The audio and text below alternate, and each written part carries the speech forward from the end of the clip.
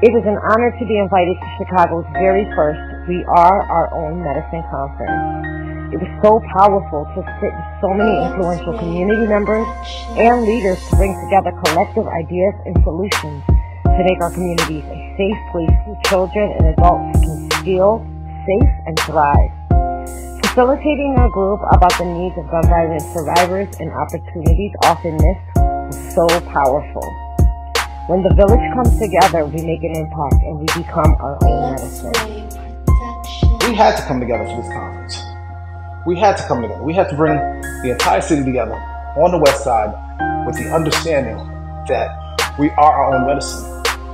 Because we really recognize now that no one is coming to save us, that the answers lie within the community, and that this was not a conference to come and sing Kumbaya, but we needed a kickoff.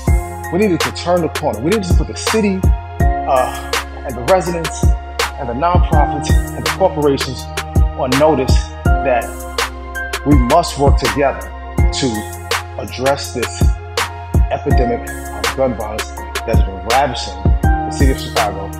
And we must understand dearly, right? But we have to understand that we are our own medicine. That we are our own medicine. That when we work together and we share our solutions and we share our assets and we share our dreams and a common goal of making sure that not one more student, neighbor, parent, child is buried within our city from this preventable plague of gun violence, that the solutions that we hold will begin to surface.